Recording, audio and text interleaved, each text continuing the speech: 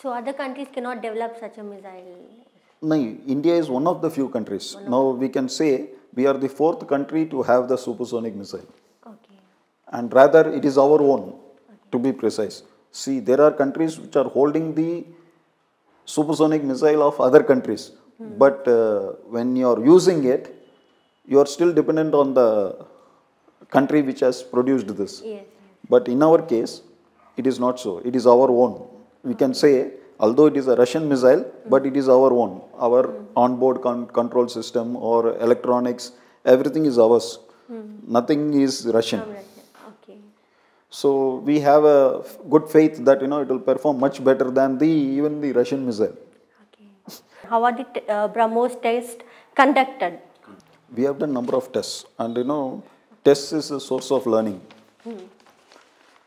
So almost, I think we have finished 75 flight trials. Okay. And out of the 75, we can say roughly 10 or 15 has failed. Okay. Failed means it is a learning exercise. I'll tell you, it is not failure.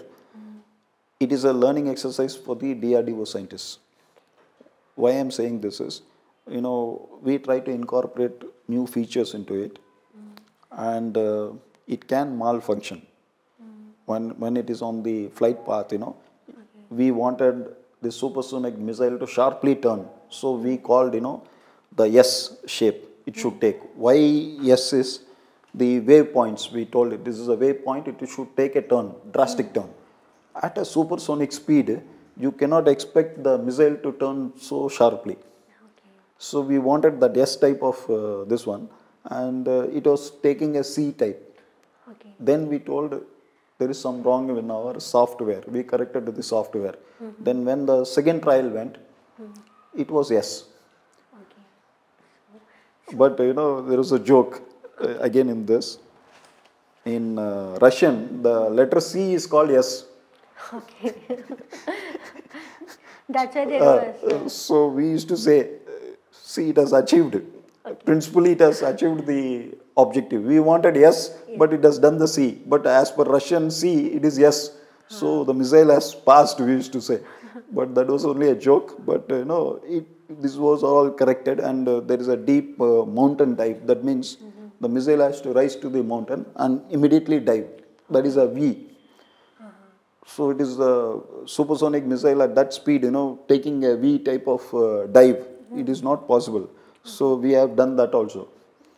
And Russians were stunned. They realized, the technology what we gave them, they have put it into a multi-fold. And now we are in the multi-platform mode. See, I can launch this missile from a silos. Silos means in the earth. You can just close it to the basement level, and it will just get off. Okay. Because all these missiles are canisterized. That is the advantage of this missile. You can store wherever you want. Even into the oil field in IOCL like that, If you want to protect your oil field, you can mount it on the pillar, one of the pillar, and leave it. So when there is a threat, you have to only press the button, it will take off automatically. Nice. Fit and forget. And all these missiles, once you have fitted and tested everything, you need not be after it. Okay. 15 years it will function. Okay. Nice. After that only you have to just take it out once and do the health checkup. That is called, we are giving like a life extension. Okay. After 15 years. Because now BrahMos, I'll tell you, what we did 20 years back, all those missiles are coming for re-checkup. It is like that. So we check the missile.